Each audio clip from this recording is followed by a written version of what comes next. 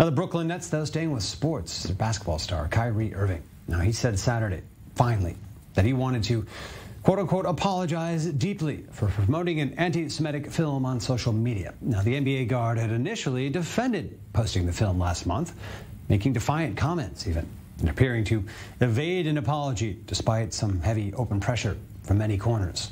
Well, perhaps the pressure finally got to him.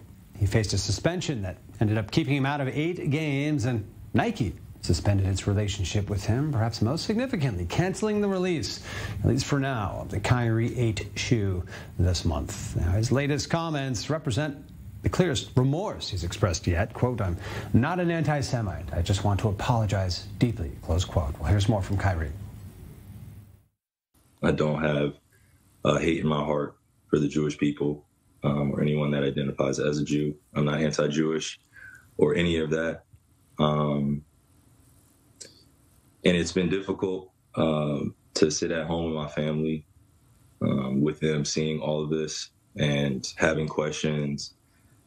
And, the part that hasn't been hard is explaining myself, because I know who I am and I know what I represent.